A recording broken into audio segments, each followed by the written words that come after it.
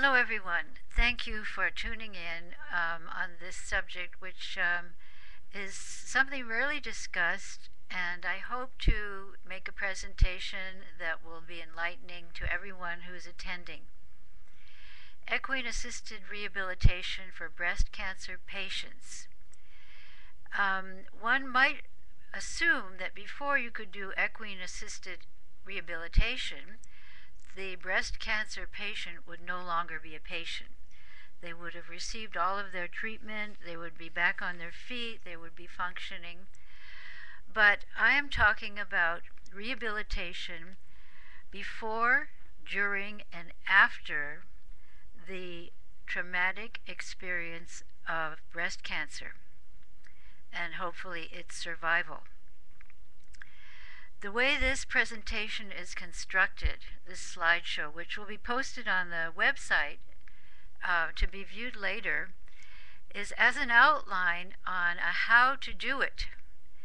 I'm assuming that there are people attending this webinar who have the facilities, who have the horses, who have the volunteers, who have the desire to reach out to the breast cancer community and offer something that, to my knowledge, does not exist as yet anywhere. I have tried to find other centers that are providing targeted therapy to breast cancer patients. I have heard of a few startups, one in Pennsylvania, which is no longer open. There was an attempt at beginning something like it in Israel, and I corresponded with the lady there who was a survivor who wanted to have this available, but I'm not sure if that continued.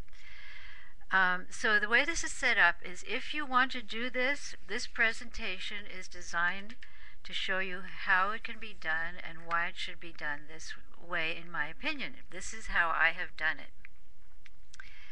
I'll tell you a little bit about myself while others sign on. I have been an RN instructor for about 15 years, and am a breast cancer survivor. My surgery was in 2007, and the treatment that I received did not go very well. It left me disabled and on hospice with 6 months to live. So I had my horses and I had my program, which I had to close, and I didn't really know what to do, because after all the treatment, I was basically terminal. And so I began doing some form of what you might call hippotherapy for myself with a little pony, and discovered some amazing results that I never dreamed possible. Although I'd been doing this for years and I'd seen wonderful things happen with children who couldn't speak, children who were blind. I had no idea of the power of this until I felt it myself. So that's a little bit about who I am and how I came to this. And now I'm going to talk to you about the issues that I think that are involved, which are not only physical, but they are psychological. This is a very emotional subject. It's a subject that gets a lot of publicity in terms of fundraising and 60-mile walks and that kind of thing. But very little is discussed about what happens to the breast cancer patient after the medical establishment finishes with the standard treatments, which are surgery, chemotherapy, radiation, and then many years of anti-estrogen hormone treatment, which has also very severe effects on the body. So that's the background. That's what breast cancer is, and it was for me. And now, if we're ready, Jenny, do you think we're ready to begin with the slides, or shall we wait a little bit longer? I don't hear Jenny. Yes, go for it. Okay. So let's begin. Now, I'm assuming that some of the people watching this will be able to actually expedite this.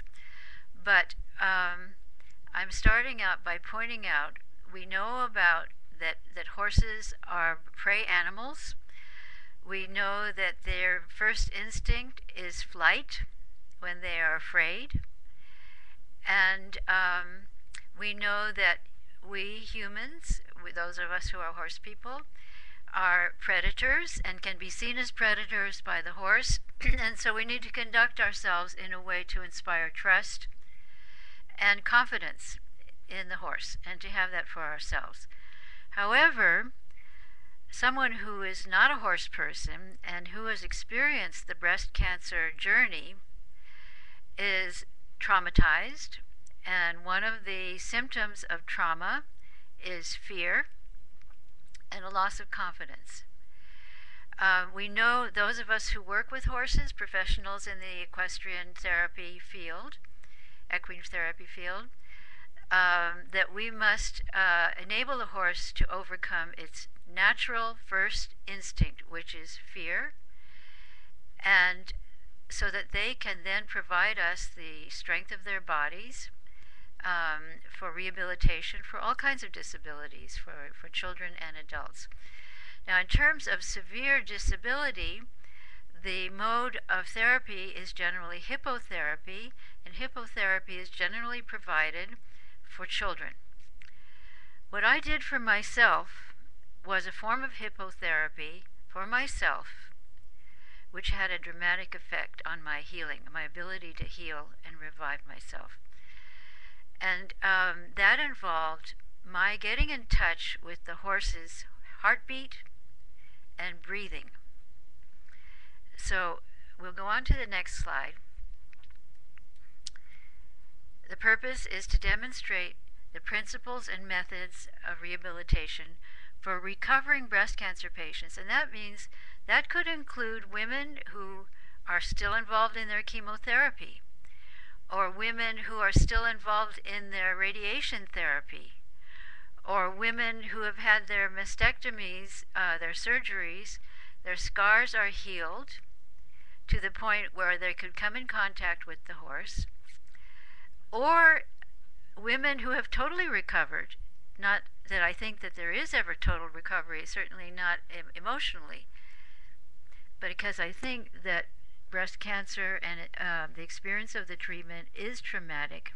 And I'd like to say that I think that the same PTSD that we use in reference to veterans whose bodies have been altered, as well as their spirits who have been traumatized, apply in many cases to women after breast cancer. And I'd like to quote Dr. Paul Spears, who earlier this year gave a presentation on post-traumatic stress disorder, its symptoms and its treatment, and how a program can be started for handling wounded warriors. And he said, I asked him, if you think that you can apply PTSD to breast cancer, and his remark was, I quote, "PTSD applies to any life-threatening trauma, and breast cancer is certainly that." So I'm making an assumption that post-traumatic stress is often an after effect of the trauma of breast cancer and its treatment.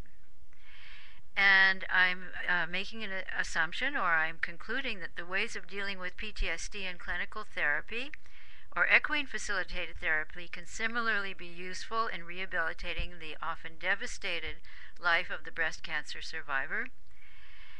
And I think as horses are being used to treat the symptoms of PTSD for wounded warriors, those symptoms, two of which are fear and anxiety, as well as feeling alienated from the civilian world, can also be characteristic of this type of PTSD for the breast cancer survivor. And I think for women, the feeling of alienation and the need to feel whole again are definitely issues. Alienation from the norm of society, with its emphasis on breasts, as we all know if we're women, as a necessary female attribute, and the alienation felt when the breasts are removed.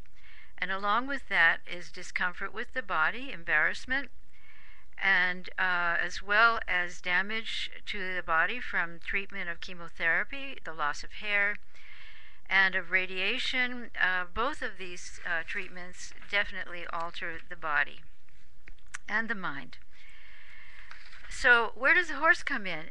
As we all know, in dealing with disabled people or people who are impaired in various ways, that the horse does not care about how you look. The acceptance of the horse, regardless of the condition of our bodies, is the key to beginning to accept ourselves in a new normal. And that is a new normal that we are going to have to adjust to after this disease and its treatment. And I'm also stating that it is not only comforting to work with the horse, but it is actually energizing. It provides a kind of release of tension for the client that is relaxing, and as well as relaxing, it can be healing. And oddly enough, what I'm going to show you is not an easy thing for the horse to do, but afterwards the horse is also relaxed by the kind of trust that this requires, rather than domination that is used often in terms of a horse being made to perform. So those are my introductory remarks about where we're going. Now we're going on a journey on how this can be done. And I'm making some assumptions, the first part. I'm going to talk about what you need to know about a breast cancer patient, what you need to know about the kind of horse you need to use, how you should prepare, and the 4 steps that I have established, the 4 principles that I've used, and the methods that I use in executing them. And then I'm going to talk about the sequence of sessions. If you were to set this up for a month, 4 sessions, how you would go stage by stage. And the last part is the bonding part, where a bond actually happens between the horse and the breast cancer survivor. And part 5 will be precautions, because there are many conditions that you need to be aware of in the survivor of breast cancer before you do this or as you do this. So let's proceed. I hope everybody's signed up. Can you all see the picture of this lady? No matter how she may look when she appears to you dressed with her wig on, or if her hair's grown back, underneath that is this kind of fear, this kind of mentality. Now, we call ourselves predators in relationship to the horse, the prey animal, who has every reason to fear us. But I think what you're looking at here in this picture is not a predator, but someone who feels alone, isolated, victimized, and probably ashamed of her body.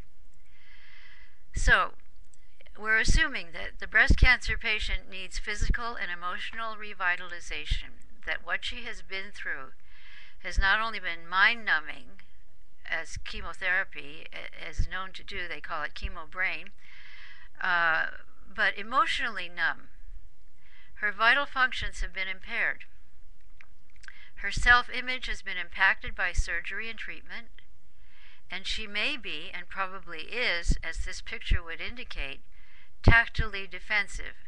And those of you who work with autistic children, or you are aware of what that term tactily defensive means, is that, or if you've been traumatized or ever attacked, that being touched suddenly is very threatening. And so discretion is needed in dealing with that. You assume that you do not immediately go run up to a woman who's had her breast removed and give her a big hug.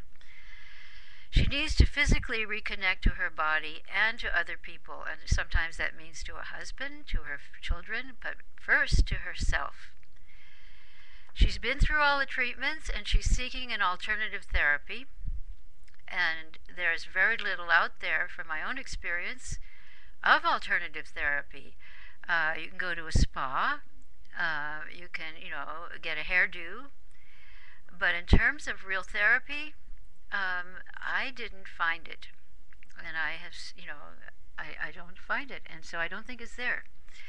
And this woman is weakened. She may have trouble breathing because often the radiation to the chest will impact the lungs, as it did in my own case, where a lung will collapse, as it did in my own case, and left me in a wheelchair. I couldn't walk because I couldn't breathe.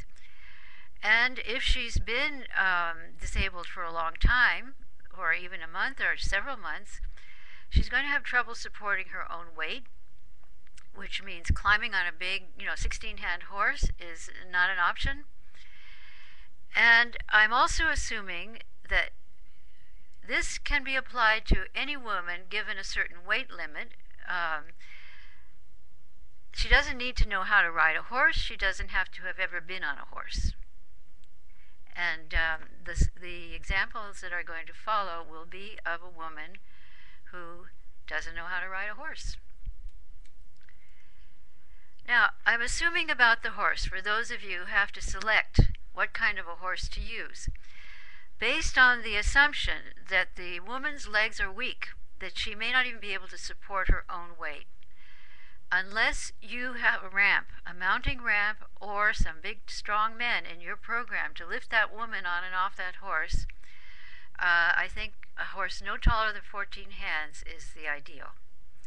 I'm saying here the horse has beauty, and is comfortable and round and can carry up to 150 pounds. A horse that can't carry 150 pounds isn't strong enough for this. Why beauty? Because beauty has been lost in the eyes often of the world or of the woman herself. Even if she's very beautiful, she doesn't feel very beautiful, and connecting with this beautiful animal is psychologically inspiring, exciting. The horse is not in pain, and he's been trained to stand square on command and breathe in time with the equine specialist, that is the leader, at a mounting block or a ramp. And it's very important that whoever handles this horse is in touch with the way the horse is breathing, because that breathing is going to be transferred to the woman whose ability to breathe may have been impaired, either by anxiety or damage to her lungs. Okay? The horse is not easily distracted. It leads well and can move rhythmically to music, and I have found that if you take the time, every horse that I have tried to work with to music has an ear for music, and if the person leading is listening and walking in time to the music, the horse will too. Okay, these are the assumptions. Now, about the equipment, because the opening of the hips to mount a horse, the lifting of the leg is something that one, gets from from practice, from doing it.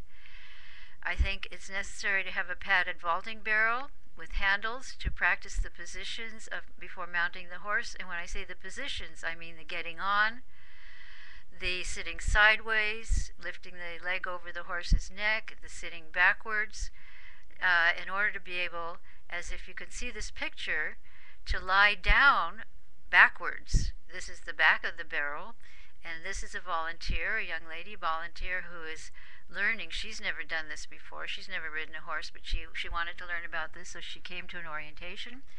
And this is an adjustable mounting vaulting barrel that I ordered especially so that I can adjust it to the height of the horse that's going to be mounted.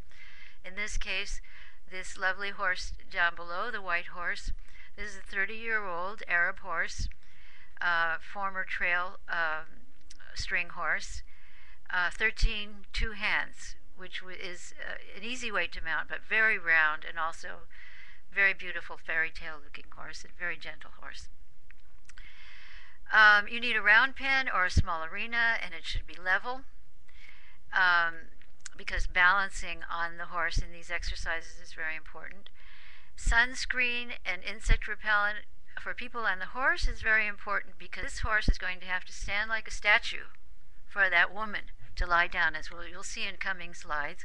You don't want it being bitten by bees, flies, or having to shift its weight or want to rub its nose. You want to make sure the horse is clean and well prepared and covered with fly spray. And The woman who may be still on drug therapy is going to need, sunscreen because she's going to be hypersensitive to UV.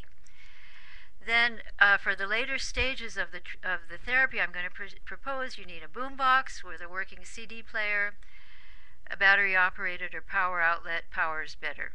Batteries fail.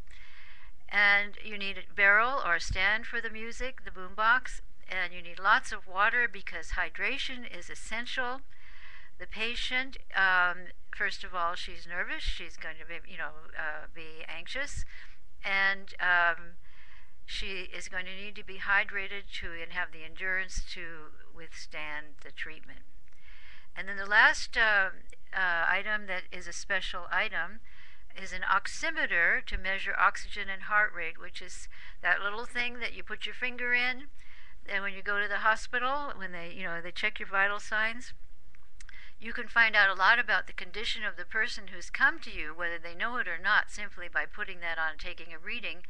You can also take that reading during the exercise to see how they're doing, and you can also take it at the end to see what the effect of what you've done is, which is what I did, and how I discovered that this exercise that I'm going to show you actually made a huge difference in my heart rate and my oxygen, blood oxygen. So here it is. That is a picture of me in 2008, having lost the use of my lungs. You see me here where I have oxygen tubes in my nose to breathe. There's the adjustable vaulting barrel. We're going to use the thick vaulting pad and the vaulting surcingle for learning how to move before we ever get on a horse. And the oximeter, where it's, I'm saying the patient is wearing, in my case, I wore it in a pouch around my neck. And the therapist will read the pulse and the oxygen saturation before and after the session. And that's an oximeter. The normal reading, I don't know if you can see it, says 77/98. That's the normal reading. So here I am, and my reading before I did the exercise I'm going to show you was a heart rate of 125 and an oxygen saturation of 78. So a heart rate of 125 is the heart is pounding, and there's just enough oxygen in the blood to barely, be conscious. And I needed the oxygen tank, to regulate that. So, reading the oximeter before and after. So here I am on the pony, if you could see her. And here is my helper, who is a physician's assistant and a horsewoman, a friend of mine. And she came over to help me do this experiment where she read the reading before I lay down on the horse, which is the exercise, at 125 and 78 low blood oxygen. And I asked her what would that mean, and she would say, well, dizzy and weak. Then we did the exercise, and the picture down below is our reading it 60 seconds later with a normal heart rate and a 90% blood oxygen. And that was the beginning of this whole program, which is not just the outside of a horse is good for the inside of a man, but actual changing of what is going on in the body. It's not theoretical, it's real. Okay, now assumptions. The environment.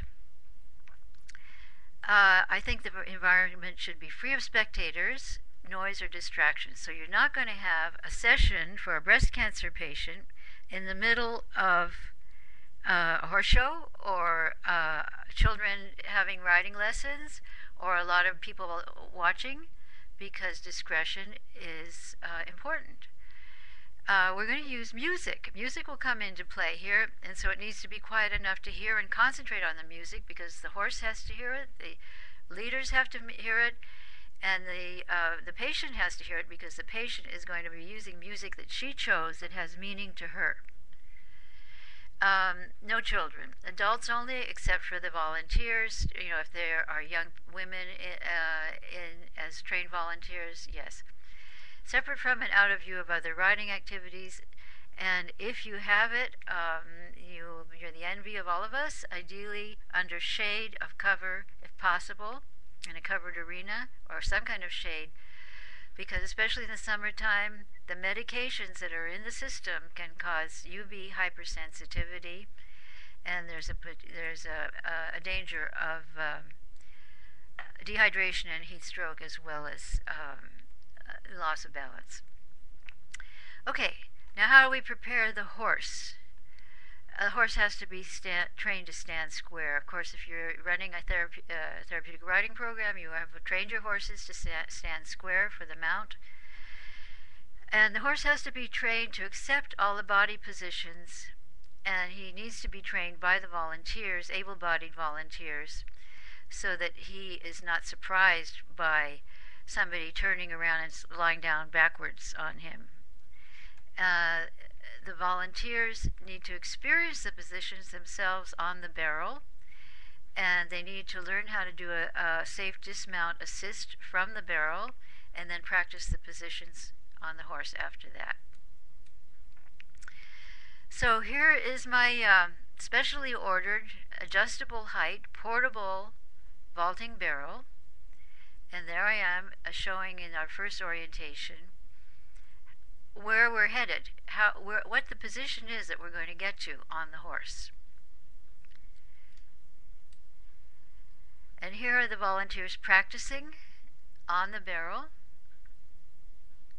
practicing the positions of, getting from forward seat to backwards, and then practicing the dismount, which if you know how to do a dismount, you know this volunteer is not doing correctly yet.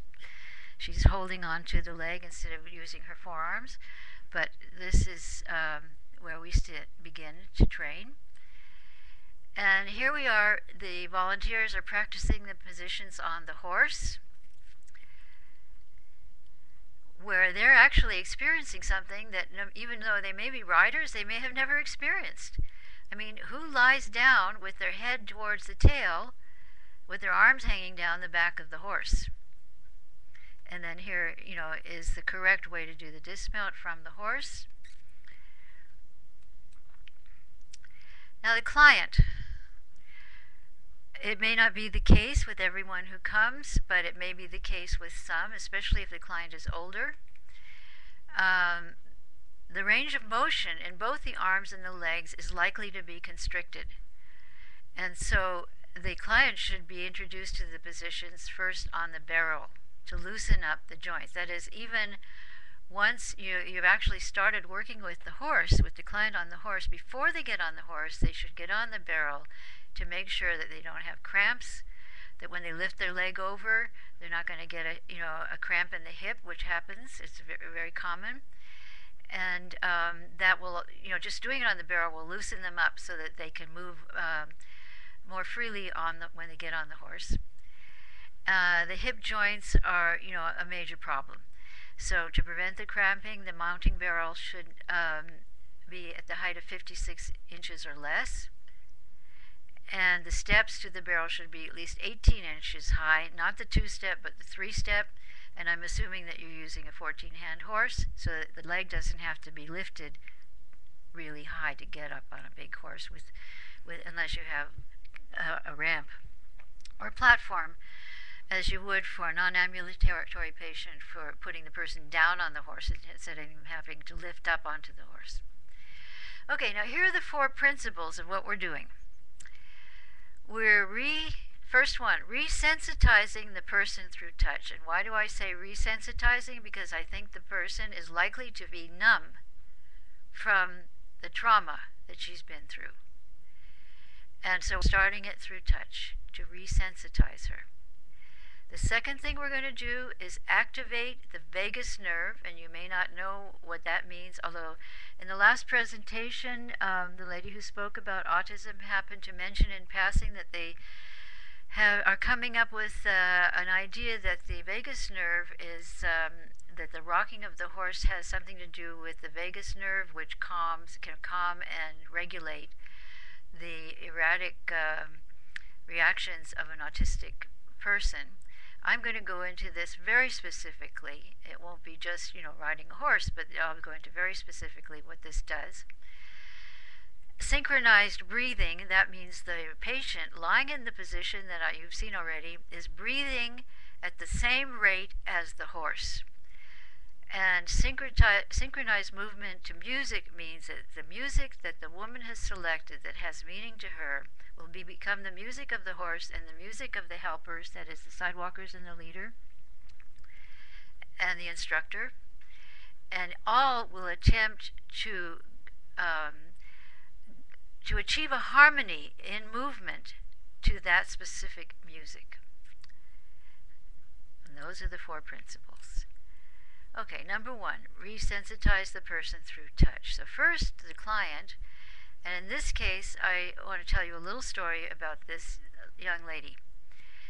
She hasn't had a surgery yet, but she was in the late stages of her chemotherapy when she first came to meet Shalom. And this is Shalom, the horse, the 30-year-old horse, who was a rescue horse. He was rescued from slaughter before he came here.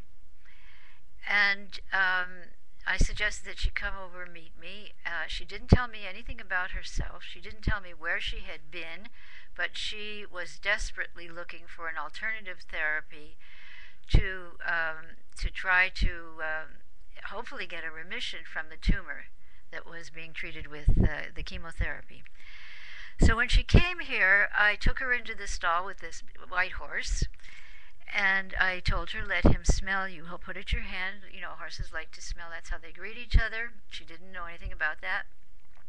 And when she held out her hand to him, he drew his head away and turned away in revulsion.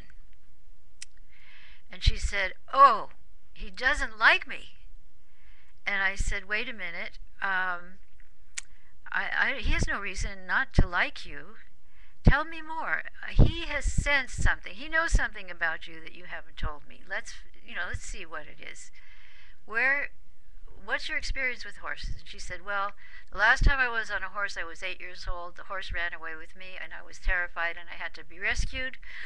And I haven't been on a horse since." And I said, "Oh, and where were you before you came?" And she said, "I just came from my chemotherapy treatment." So that's why in my introduction I said horses smell chemotherapy as well as fear. And that horse was smelling both, fear and chemotherapy. As soon as she said that, the horse looked back at her very intently, and he bowed to her. He bowed his head to her. And she said, "What does this mean?" And I said, "What this means is that you have explained yourself to me and to him. He accepts that situation, and he's offering himself to you. Now give him your hand again and see what happens." And she did. And he stayed close to her, and he just stayed with his head in a similar position to what you're looking at right here. And I said, "Okay, so the offer has been made, and now it's up to you to decide whether you want to accept it. We're ready for you." Okay, so we went ahead, and she came. Okay, so now the method, touch. First, we begin with grooming. I don't know if those of you who have programs have your clients involved in the grooming of the horses, but that is a definite part of what we're doing here, where the client is she is touching the horse, resensitizing herself through the touch.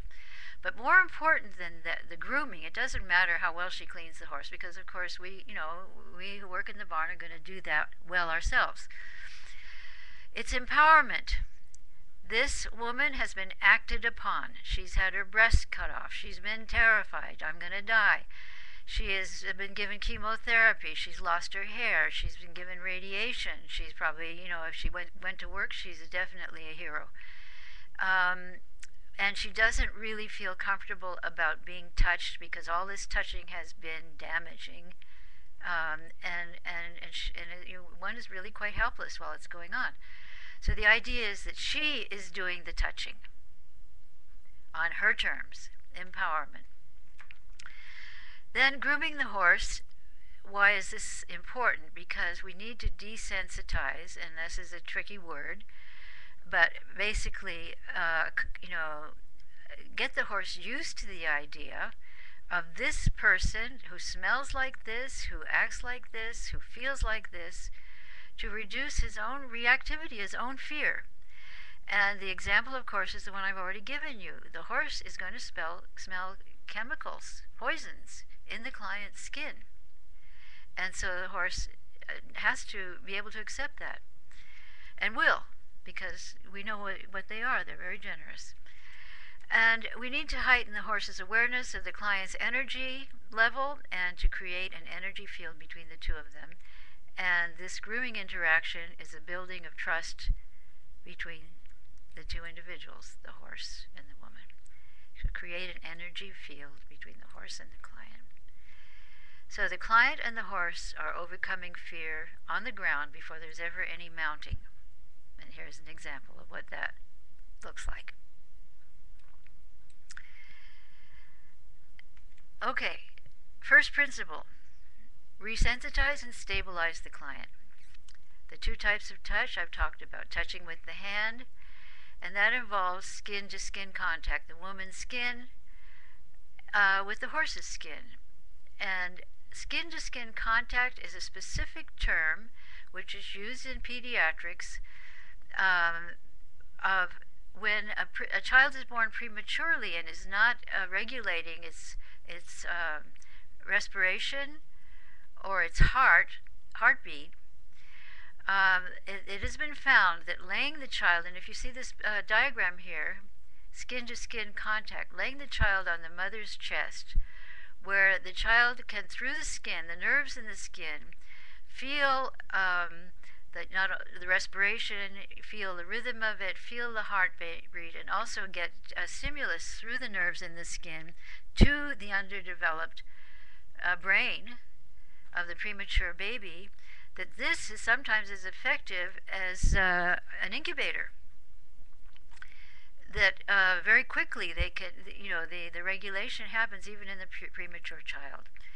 So this is something that I discovered by accident, by lying down on my horse in the position to the right.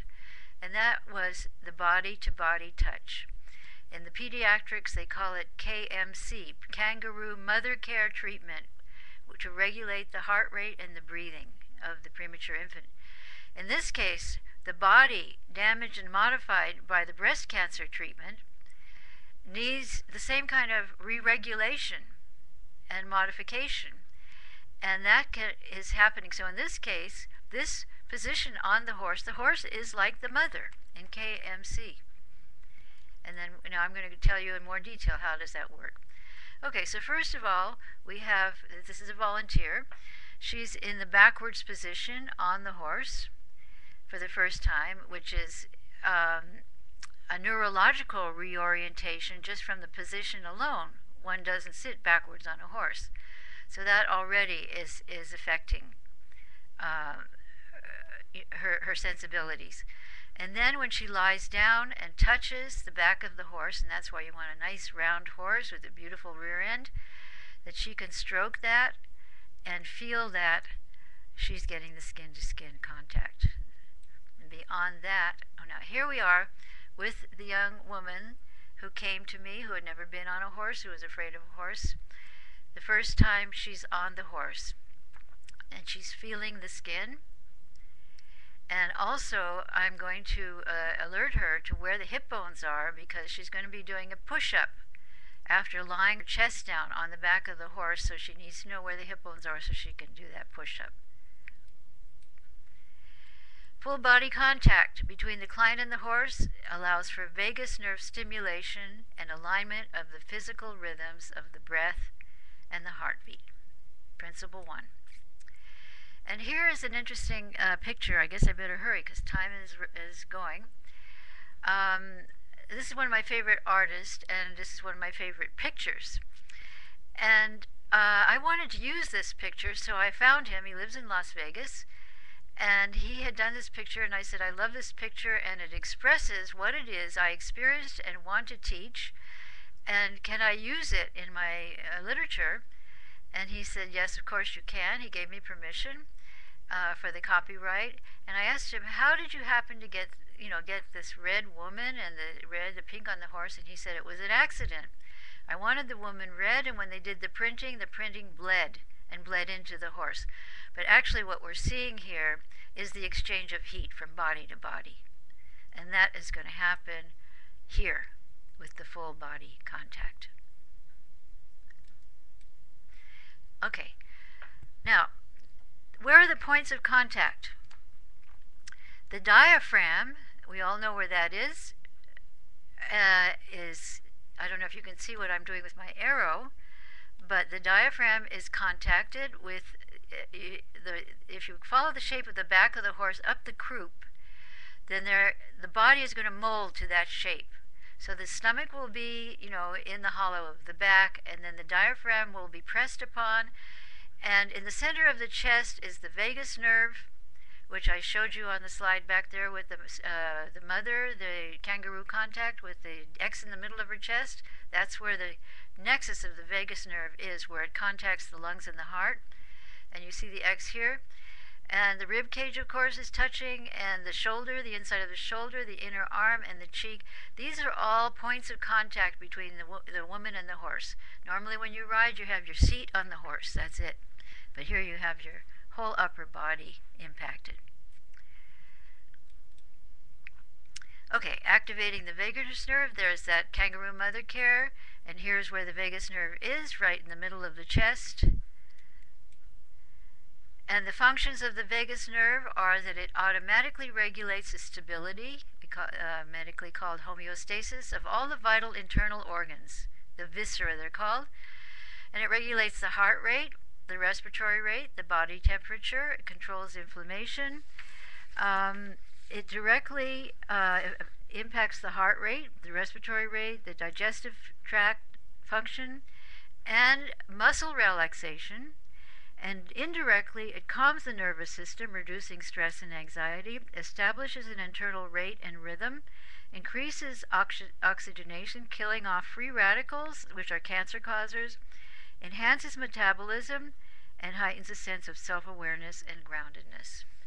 So these are the possible benefits of activating that vagus nerve.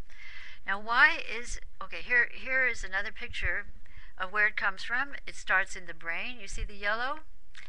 And if you follow the yellow down to that red box in the middle, that's where it comes from either side of the brain. Down into the center there, you see the lungs. It goes to the lungs and it goes to the heart. It's like a thermostat. It takes a reading of how all of these organs are functioning, sends it back to the brain, and regulates all of these things. I hope that's clear. And it also affects, one of the side effects of all the drugs is constipation, nausea, etc., etc. And activating the vagus nerve can help regulate that as well. Okay, now we have the two kinds of nervous system. We have the vagus nerve controls the parasympathetic nervous system. What is that? That's automatic. We don't think about it. But we also have another kind of nervous system that's the sympathetic reactive nervous system. So that if we touch something hot and it's burning us, we react. If we're in danger, we react. If we're in war, we react. And what happens is adrenaline starts pumping, the heart races, the brain shuts down, and we fight or flee. That's the sympathetic nervous system. And the reason we want to activate the vagus nerve, and why would it not be activated? Because the person has PTSD. They've been traumatized.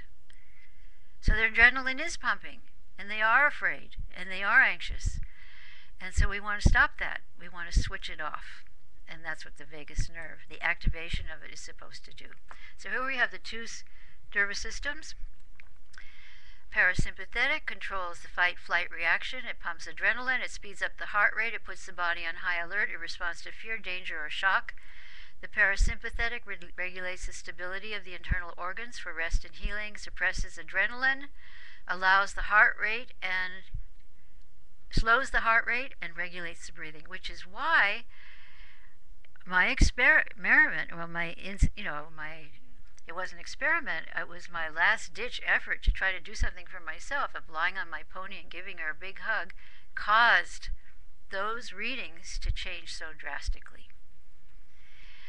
Vagus nerve stimulation through body-to-body contact is designed to switch the parasympathetic nervous system, to synchronize the client's and the horse's rate of respiration and heart rate, to the release of tension in the muscles, to relaxation, and increase the oxygen intake and saturation of oxygen in the blood.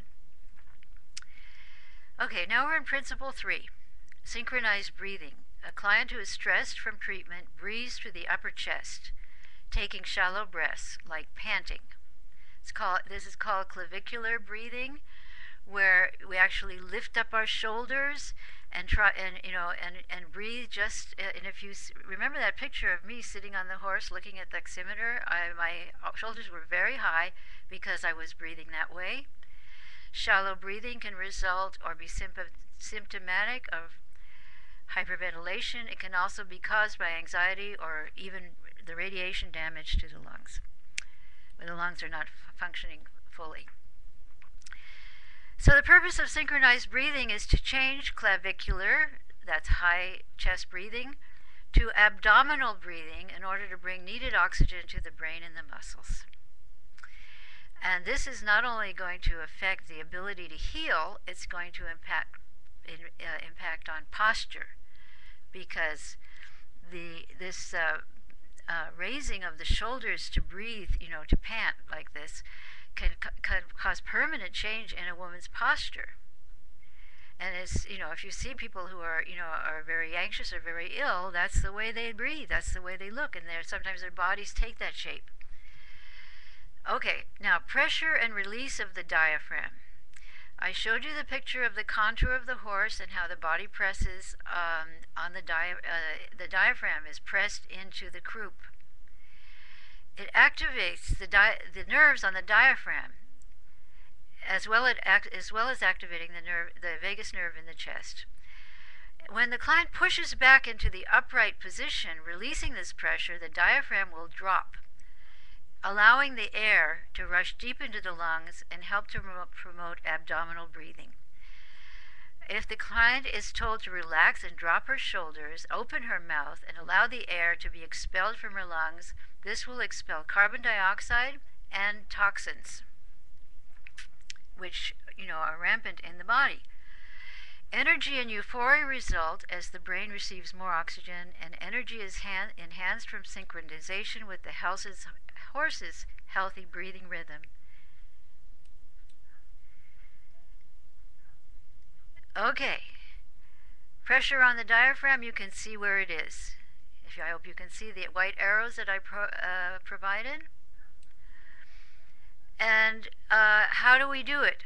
Method for synchronized breathing. First of all, the horse has to be breathing.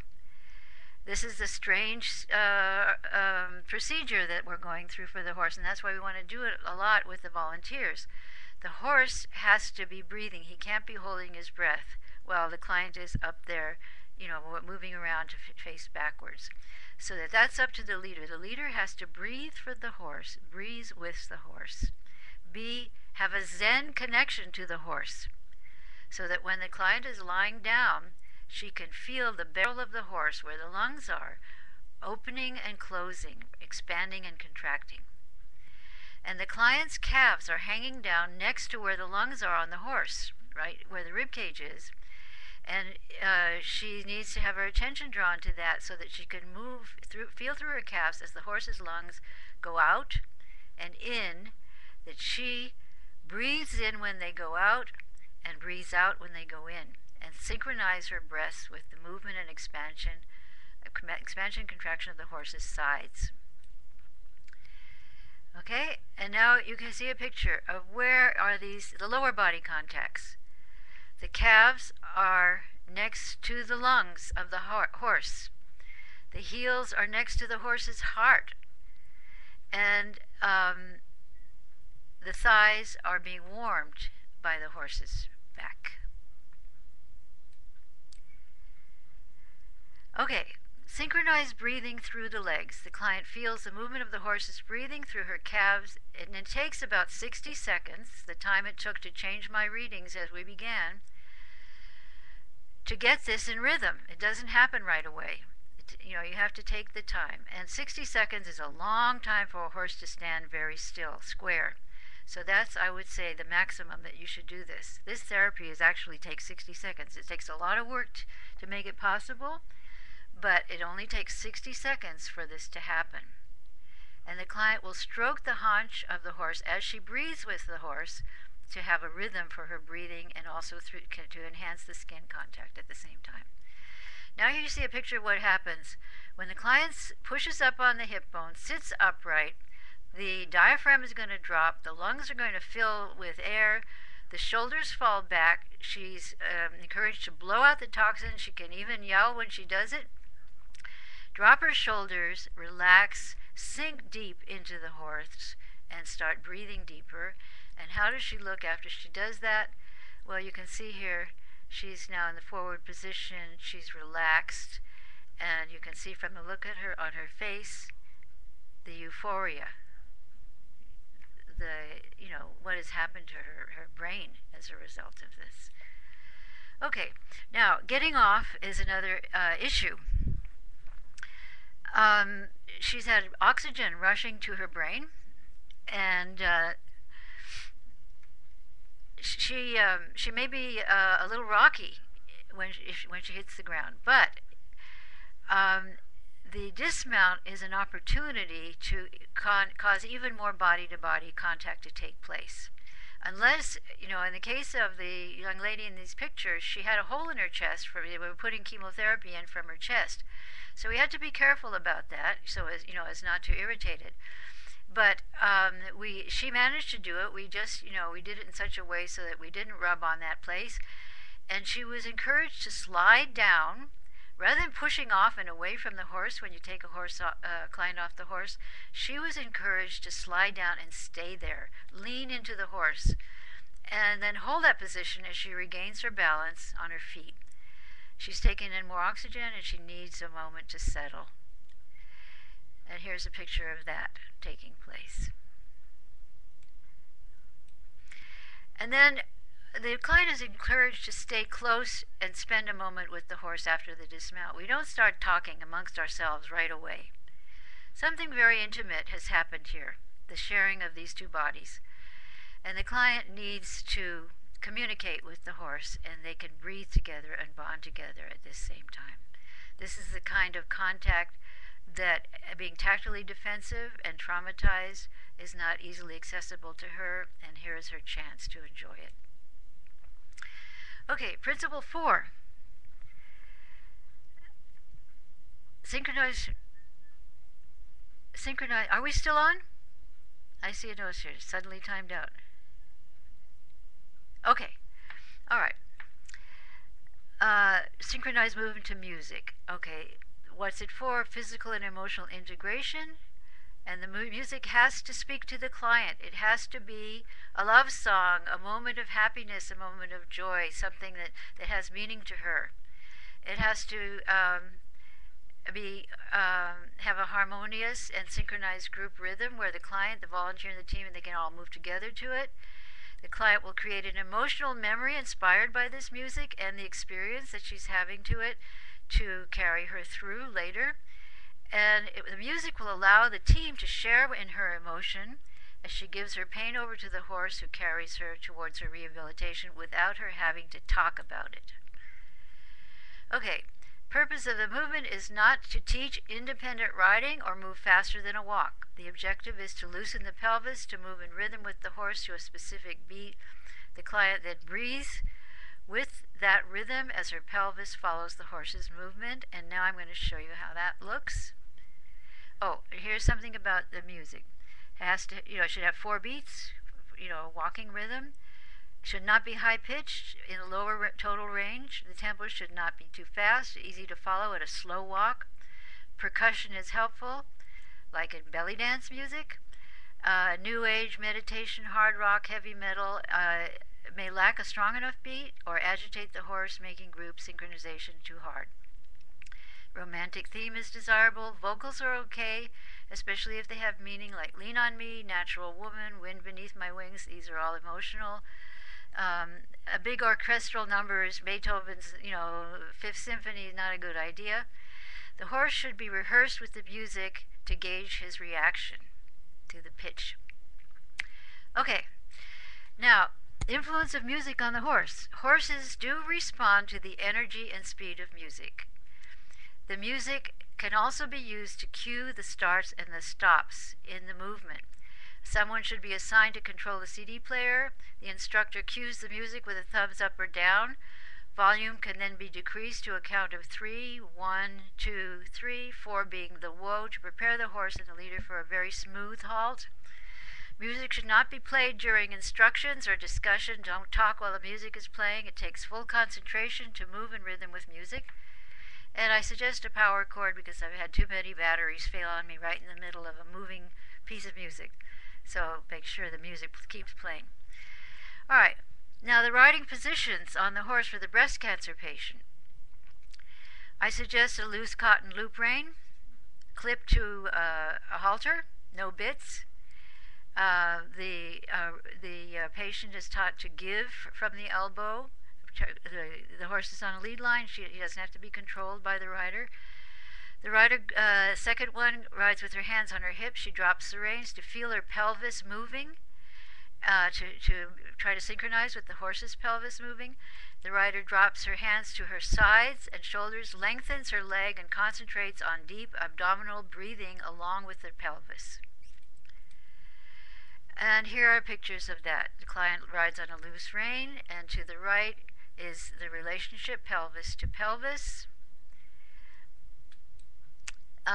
Second step, client puts her hands on her hips, and these pictures were taken from a film where the music was playing, and she can feel the roll of her pelvis with the hands on her hips as she opens her mouth and breathes in rhythm with the movement. Her shoulders in this particular case are still up. There's still some tension. So I've asked her to drop her arms and let go. Just go with the flow. And you can see what happened to the horse. As soon as she did that, how the horse's head drops and how loose he gets. And at the end of the session, I suggest that the client should lead. Now this is at the end of a fourth session.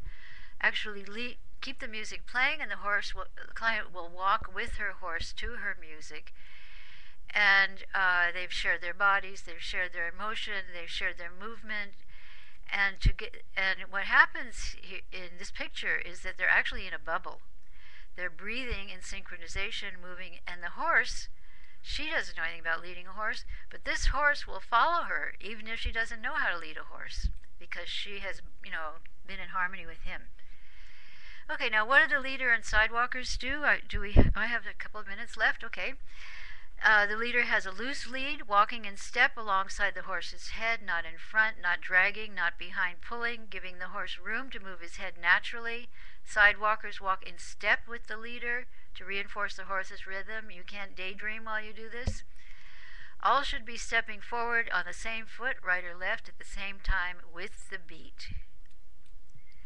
And how does it look when it's done right? That's how it looks. If you look at the legs, the horse's leg forward, the leader's leg forward, the sidewalker's legs forward, and the rider's in perfect balance. Now, how does it look when it's not done correctly? Well, we had a man show up who took charge. And it didn't work out too well. He grabbed the reins. The horse didn't know what to do. Everybody's out of step. That's not the way we want to do it. Here we are again, how we do want to do it. This is harmony. And this is what we're looking for, harmony. And again, the incorrect, and of course he needs a lead line. He should not be pulling on the rein. You can see the ladies falling off the horse, and the volunteers are lost.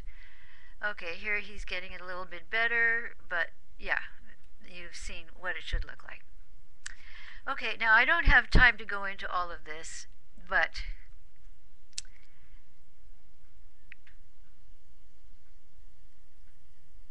okay, Kristen left us, I'm sorry. If you want to download this, here is a step-by-step of what you can, or I think you should do, for sessions 1, 2, 3, and 4, and you can follow this.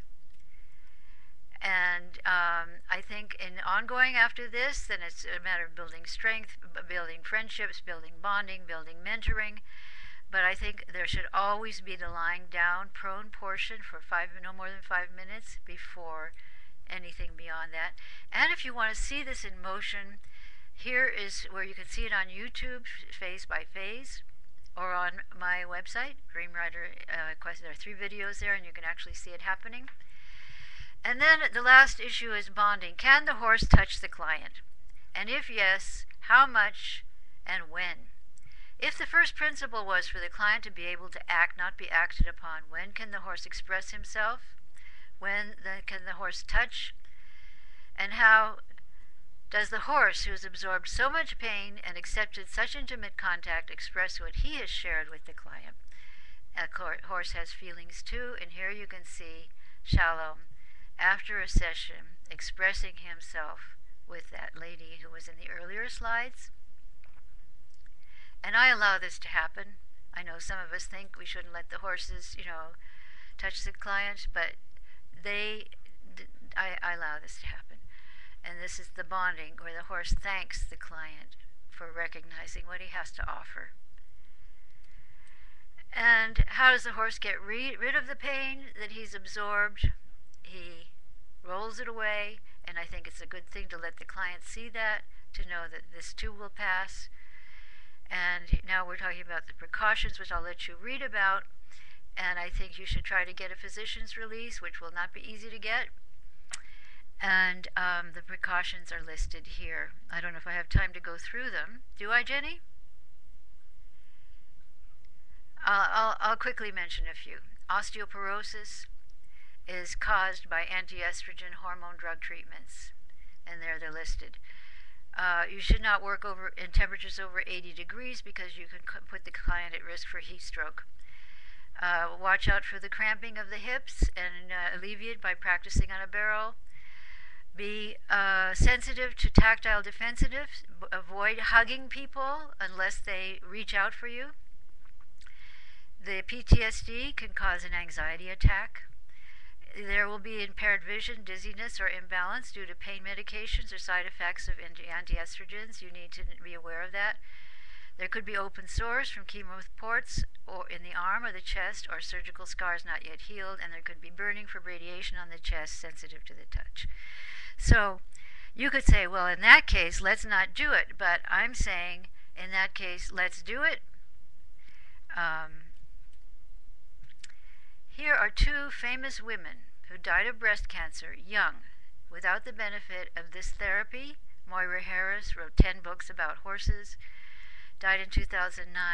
I got this picture sent to me by her sister in her memory, who made a donation.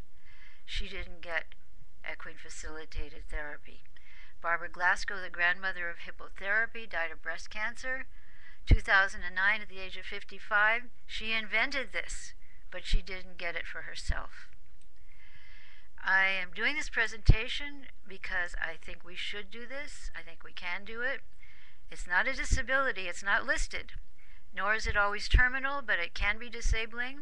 1 in every 8 women will suffer from it. There's no rehabilitation currently available. The horse can help. Path can do this. I think we can do this. And I thank you for watching.